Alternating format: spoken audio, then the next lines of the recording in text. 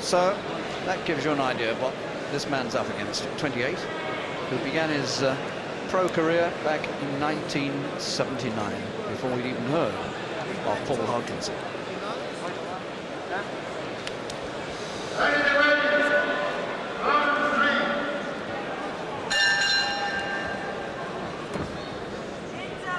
So 2 rounds safely in Hodkinson's possession.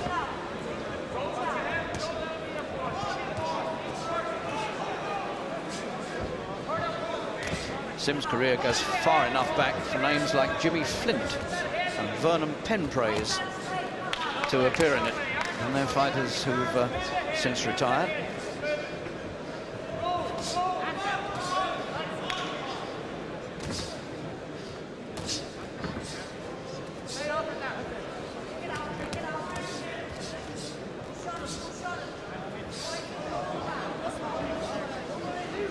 The furthest anybody's taken Hodkinson so far in the professional game is 4 rounds.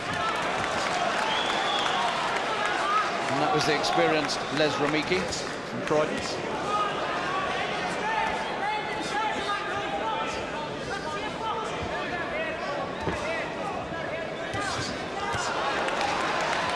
Sims can't keep him at long range. He wants very much to keep him on the end of the left, and he can't keep him out. Sims somehow contrives always to be within range, so he's always getting hit.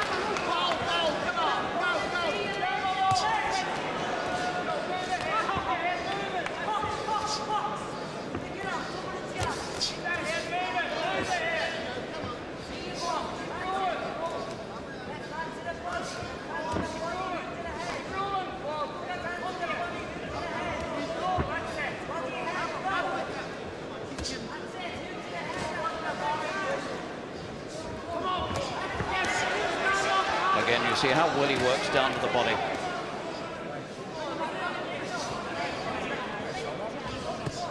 So many young fighters are what we call headhunters. They forget that there's a body there to be got at.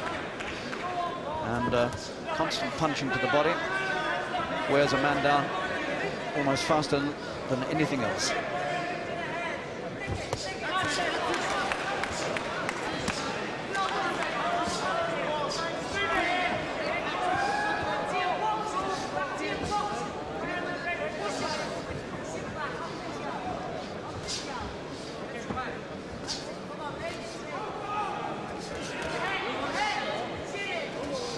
I'll tell you what, you and I wouldn't care to have the sort of ribs that Sammy Sims is going to have tomorrow morning.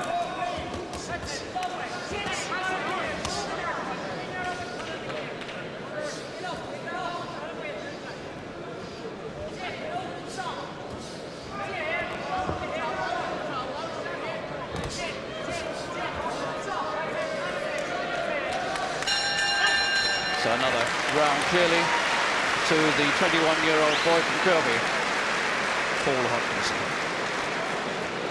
He had a spectacular career as an amateur, which culminated in winning the ABA 9-stone championship, the featherweight title at Wembley last May. And in earlier years, he won the ABA junior title, and he was Great Britain's schoolboy champion. As I said, came from the same club in Kirby that produced John Conte. He's worked as a phys ed, physical education teacher,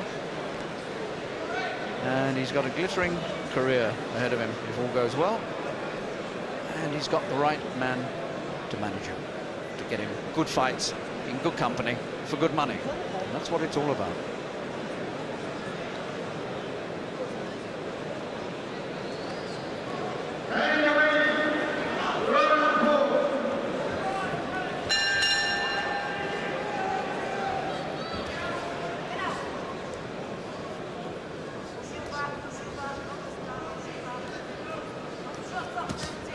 The last time Hodkinson fought, it was here in Belfast in October the 29th. He knocked out his man then, Craig Windsor, a Scot, in 2 rounds.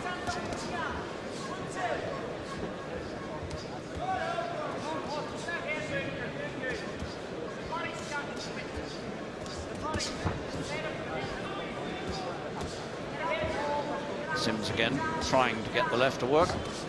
trying to get some rhythm into his work, trying to pick a few points up, but he's not going to be very successful there unless Hodkinson tires. And I should think it's unlikely that the 21-year-old will tire before the 28-year-old.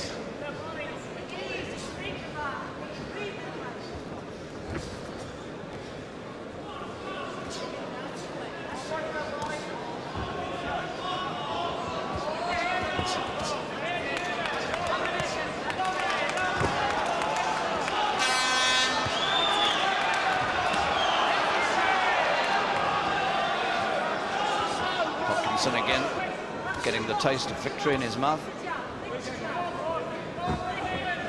We're in the 4th round, and it's round about this time that a young up-and-comer gets really tested, because the man hasn't gone so far, and he may have come in thinking he was going to get rid of him quickly, and he hasn't. So then comes the test of character, to see if you can really keep your work together and keep the pressure on. And he does that all right.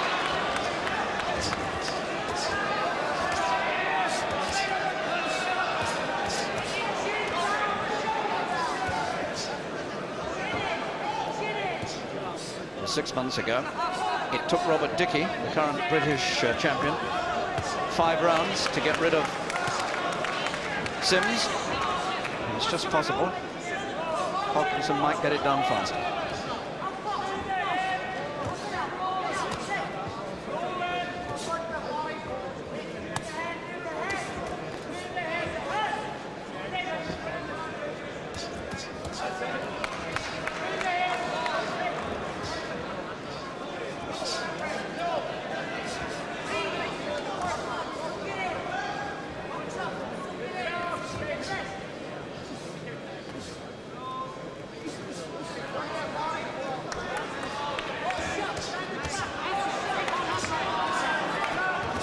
Again, Sims at the end of this round, taking it all.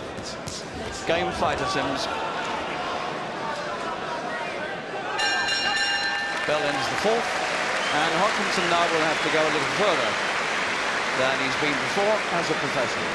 4 rounds, which is what Les Ramiki took him, is the furthest he's been before. Now he must go into the 5th. And that's the round in which this man lost in his bid to get his old title back against Robert Dickey of Wales.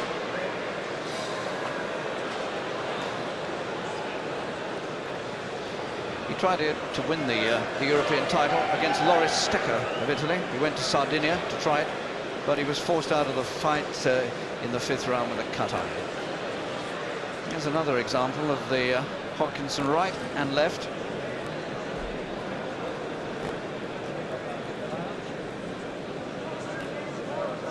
Another example. Sims is unable to keep him away.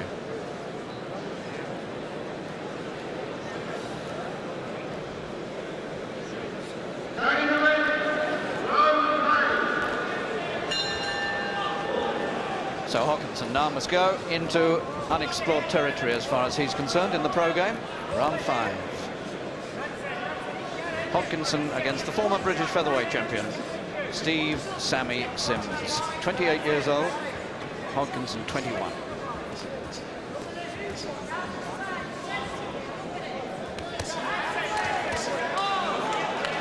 Another little sneak right over the top from Hodkinson.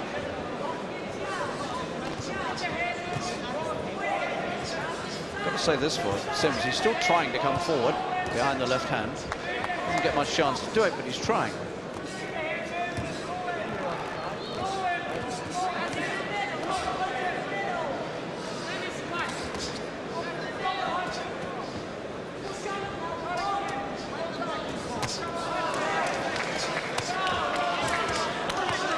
Roland Dakin, the referee, very shortly is going to have to ask himself whether he needs this to go a lot further, because I don't think Sims has got too much chance. He's gone at last. That was a right hand that hit him on the top of the head, an overarm right, and it had a delayed effect. He needs this rest very badly. And he hasn't made it. He hasn't managed to get up. He'd had enough.